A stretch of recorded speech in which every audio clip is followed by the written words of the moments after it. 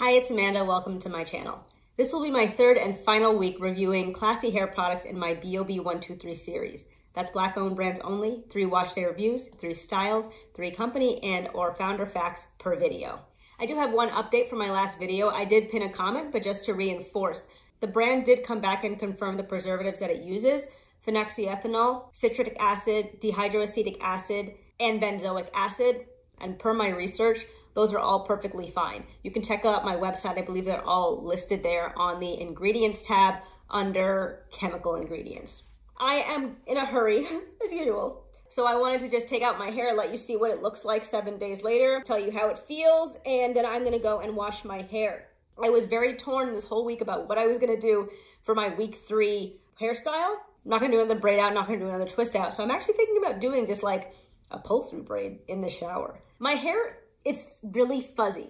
And when I say fuzzy, I mean like it ends up just being like broken hairs. I don't know why I have broken hair to the top of my head. I feel like it's just my hair at this point. I take very good care of my hair. I take very good care of my health. But for some reason, my hair just at the top continues to break. The rest of my hair continues to grow. So, I mean, it is what it is. But my point is, like, when I do styles like this, they never look sleek. They never look all that great unless I was to just put mousse or gel or whatever. And I don't do that just because I don't want to. But I'm wondering if maybe styling it in the shower and then covering it with a silk handkerchief and then sitting under the dryer and letting it dry like that, I'll see if that makes a difference. My hair feels really, really soft. It doesn't look soft or moisturized, but it is both. I haven't touched it since the day I washed it. So let us see how it looks. I just completely missed this section of hair when I was braiding up my hair. Oopsies.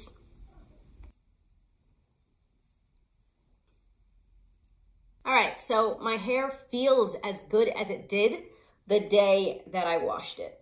I didn't do any further finessing or pretty much anything. After the end of my last video, I just threw on a cap and left. And then when I got home, I put my hair in the style that you just saw. Here is what it's looking like now. I can't tell if there's really all that much shine or anything, but I'm about to go wash it, so who really cares? Scalp feels good. Absolutely no scalp itching or anything this week. So the shampoo is doing me well. I am gonna go and Prepoo. Last week in my video, I said I was lazy and I wasn't gonna do any like blendering or anything with my aloe. I was just going to cut the leaves and rub it on my hair. That took like an hour. It's not the best way to do it. This morning, I went and I blended some aloe meat in my blender and it is in here. So I'm gonna go and Prepoo with this. I'll be back when it is time to style my hair in the shower. I hope it goes well. I haven't done a pull-through braid in a really long time. I hope I remember how to do it. So I'm trying to figure out the best way to do this. And also, I don't think I have seen my hair out 2 sections at a time and wet since I guess when I used to wash my hair all at once because I didn't need to section it because it wasn't long enough. I haven't seen half of my head out at the same time in like, I don't know, like a lot of months, and it looks pretty cool. It looks pretty cool. I guess other than a wash and go. I am trying to figure out the best way to do this. I only have about 45 minutes. I'm gonna be using my shower head a lot because I need to keep my hair wet so it can be manageable and so it doesn't shrink up and knot on itself. I remember the last time I worked with half instead of a quarter of my hair at once. So I'm gonna section out the first section. I have a fine tooth comb, I have a tail comb with like metal on the end that I usually use, but I can't find it. I really wish I had it because it's so much easier to make parts with that one. But it's so difficult for me to make parts as my hair dries. So I think standing under the shower, at least in this situation, is gonna be really good for me. And I'm gonna try to work in sections about this small. I'm gonna be applying both the Girls Cream and the Classy Curl Definer and my mango butter because I feel like I need to layer on products if I want my hair to all sit or look smooth. So I'm gonna go in with the Classy Curly first. And I'm just gonna be tying it off. I only rinsed out the conditioner from the 1/2 that I'm gonna be working on now. Since I am gonna be working in such small sections, I think I am gonna use my fine tooth because I do need this to be smooth. Okay, so there's the Girls Cream, the Classy Curly Curl Definer that I used in week 1. This. Classy Curl, I might have said Classy Curly. And now I'm gonna go in with some of my mango butter. Secure this first section.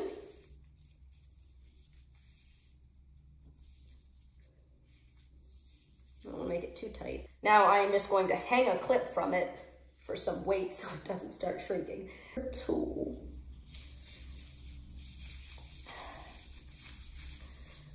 Wow, my hair let me part it.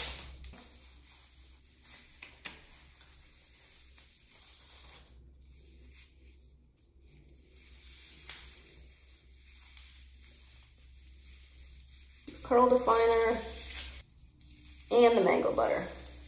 I'm not confident this is going to turn out well, but this is just an experiment. I am not great at styling.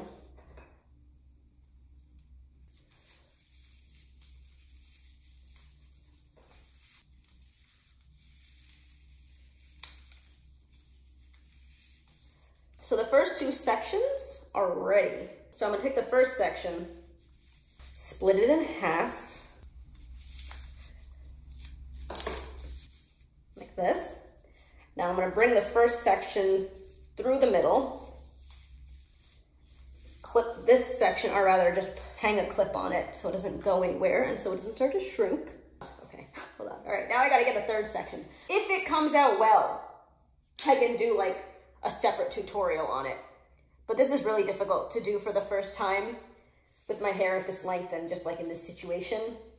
And to also walk through what it is that I'm doing when I'm also crunched for time. So bear with me, my apologies. If it turns out well, let me know if you'd like a video on it.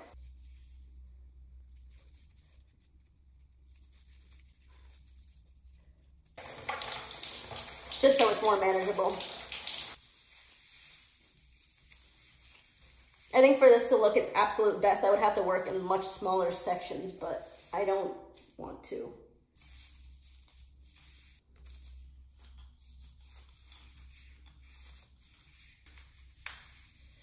I'm going to remove the small section that I split in half, and I'm going to combine it with this other section.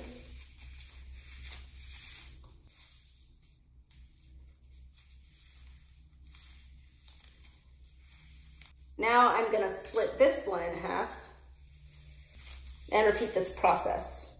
Swing that through. It's harder and harder when you can no longer see what you're doing.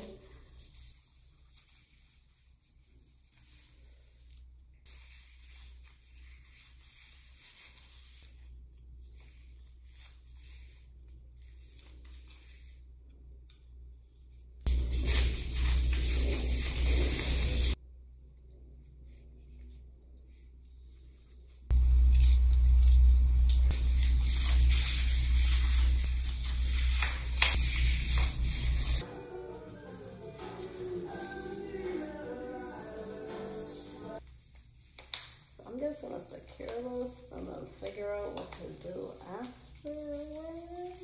Real fuzzy. Also, you can't even see, like, because my hair's dark, I guess, and all one color. Can't really see, like, anything. It looks terrible. Week 3 is gonna be my trial week to find a good protective hairstyle that looks nice. I need to work in smaller sections, and I have, like, these random short hairs that aren't helping. I'm gonna have to bobby pin this when I get back, because that's gonna look great. This looks terrible.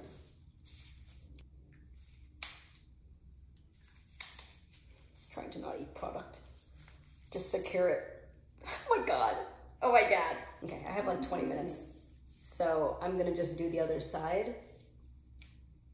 It can't look worse than this, so I guess it can. All right, have a look at Fuzzy City.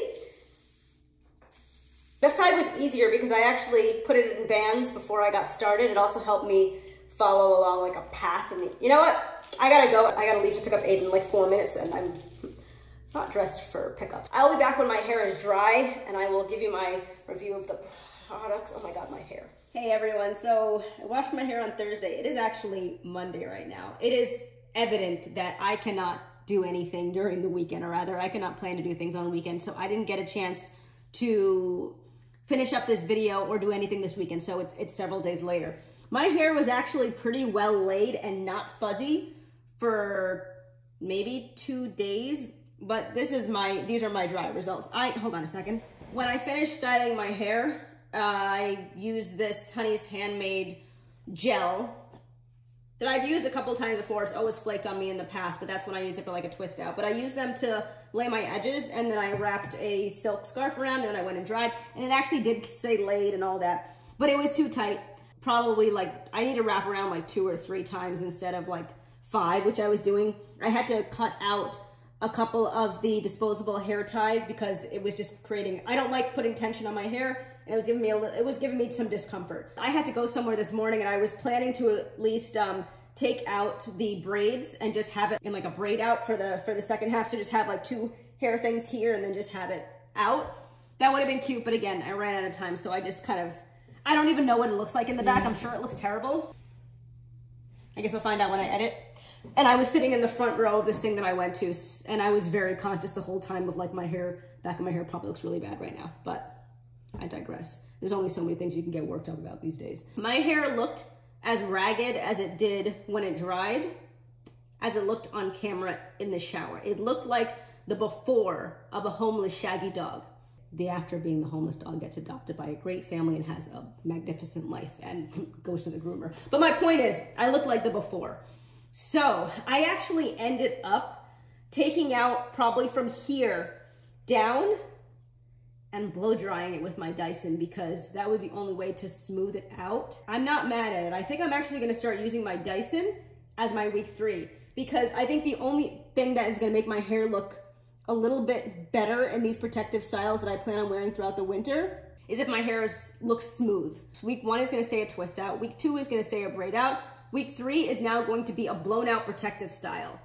What do you think? I was torn because I only like to use my blow dryer on my length checks, but I think I'm gonna take a step back from length checks for now. I mean, I'm still gonna do one actually next week, but right now I'm more concerned about my ends, and I'm gonna try to be less obsessed with my hair growing like 4 inches every 3 months because I was way too bent out of shape about maintaining length between months 15 and 18. I don't need to be hung up on that. My hair is at a great length right now. I'm perfectly fine with it. It's pretty much as long as it was when my hair was relaxed. It's like here. I'm fine if at my next length check, my hair is still here. And my point is I don't like to use my blow dryer outside of my length checks because I don't want to see my length until 3 months have passed. But I also think that blowing out my hair is going to help me with single strand knots because when your hair is stretched, you're not going to be getting as many knots because your hair is not really shrinking and tangling up on each other. And I honestly feel like my hair strands are coarse and strong and healthy enough to withstand the heat. I'm pretty positive I'm not getting any heat damage. I am very safe with my hair, and I think my hair can take it. I can't say too much about the effect of using the Classy Curly Girls cream and the Classy Curl Definer because my hair is away. I won't be taking it out until my next wash day. So the thing I'm gonna judge from that is not really gonna be definition. It's more gonna be, how does my hair feel? Because in the end, it has to be about that too. I like having my twist out and my braid out because I'm able to judge the definition and the hold, but also this is about maintaining my own hair. I still wanna do 3 weeks of reviews, but you're not really gonna be seeing anything in my week 3 because my hair is gonna be put away. So let's just see how it feels in another 4 days. Let me jump into my review. So the Classy and Whipped shampoo. As I've been mentioning for like a year of videos, this was by far my favorite shampoo. I would say it's still a really good one, but the only thing is I remember this being really smoothing and really detangling. It wasn't like that this time. It still allowed you in the beginning of working it in to finger detangle your hair, but I did start to feel a little bit of a cleansing, clarifying, like rubbery feeling. Not bad at all, and I would actually still say this is one of my favorite shampoos, but for a different reason. It's gonna take me forever to get through it because it's incredibly sudsy, and I am still waiting for the company to come back to me with why it's so sudsy. Based on the ingredients, it's just not clear. Organic shea butter, organic amla. The amla is a cleaning agent, I'm assuming. Organic green tea extract, and I think green tea also helps with that. Banana extract, jojoba oil, apricot oil, peach oil, and vitamin E oil. What here is foaming? I don't know. It feels really good going on. I can't say definitively that it works the same way it did when I first got it. Just assume that grammar was right. That's felt wrong. I remember this being really softening. It's not really softening now, but I've also had this product for well over a year at this point. Things might change over time, but regardless, I've had no scalp irritation. I had no problem using this product. It didn't tangle my hair or anything. It's just that it's not the ultra for detangling your hair with shampoo. But I don't really use my shampoo as a detangler, so I really don't care. It got my hair clean, it got my scalp clean, and I had no issues, and I still really, really like this. I think my two favorite shampoos right now are this and the Adwoa Beauty Bio Mint Moisturizing Shampoo. Classy and sleek, deep treatment. I don't remember being all crazy about this when I used it a long time ago, but I really, really like it now. It's very runny, very, very runny, but it's also detangling. Normally for me, runny deep conditioners are not it. I like thick products. My hair detangled really well with this. My hair felt really good after letting it sit with heat for at least 30 minutes. I think the first week I sat for 30 minutes. The second week, just because of circumstances and scheduling, I ended up letting it sit for like an hour and a half. And also now that I am styling my hair in the shower, half of my hair, always this one because I always start here, gets the deep conditioner for a lot longer just because I'm styling my hair and then I'm rinsing out the deep conditioner as I style it. So I actually really, really like this deep conditioner. It's really nourishing, it's really detangling, and it keeps the moisture in my hair. I remember my hair feeling really moisturized at the end of the 7 days for each of my 2 weeks. Of course, you have to factor in the styling products, but I do feel like a deep conditioner does play a role in that, so let's go with that. Classy Curl Definer. I use this on its own in week 1, and I use it in combination with the Girls Cream in week 3. And I think it worked just as well as I remembered it. It's kind of looks like a gel, and it feels like a gel, but it's also really moisturizing. And if you saw me doing my hair in the shower, applying this product, I'm not doing them anymore. You can take a look at my videos to see why. But I think this would actually be a really great one product styler for a wash and go, because just the way that it was defining my hair when I was using it. And also it stands alone really, really well. If you remember, I did compare this against the Unicurl Aloe Mint 4-in-1 styler. I did that like a year ago, and this turned out to hold up better throughout the week. I still really, really like this product, and I would very much recommend it. The Classy Curly Girls Cream, I think this was good too. I used this in week 2. My hair felt really moisturized at the end, and I use it as a one product styler. So, I mean, one looks like a gel, one looks like a cream, but honestly, I feel like they kind of acted the same. I don't remember my hair feeling any different in week 2 versus week 1. You could take a look at the video and see if you notice anything differently, but I feel like both of these in combination with my mango butter, because I always use mango butter, behave pretty much the same. And they both smell really good. Oh, like really good. All of the products smell really good. The 4 products that I have, they all smell differently, but they all smell really good, and they're mild. They're not overpowering. There are some products that smell fantastic in the tub, and when you first apply them to your hair, but then it's just like really overpowering. I've never had that problem with any of these products. Everything just smells really good. If you're a wash and go person, I say go with this. If you're doing twists, you can go with this. And again, in week 3, I used both of them. I used this first, and I used this more because it looks like a gel. That's why I decided to use it second. And again, I don't really know. My hair feels soft so far. While I feel the frizz, I actually do feel moisturization, which is always great. I'm gonna be doing my length check on Thursday just to see where we are. I'm just hoping my hair is not shorter than it was in week 18, because I feel like the wash and goes were destroying my hair and my length retention, but at the same time, the knot situation got so bad in those months that I was doing wash and goes, even just once every 3 weeks. I have had to cut so much hair. I know I say that all the time, but I really mean it this time, like so much hair has been cut. So I am kind of not confident it's gonna be any longer. I'm just hoping it's not gonna be any shorter, but it's very possible it will be, who knows. That brings me to the end of this video. If you like my content and haven't done so already, please consider subscribing. Like, comment, and share, and I will talk to you in my next one. Thanks, and have a good one.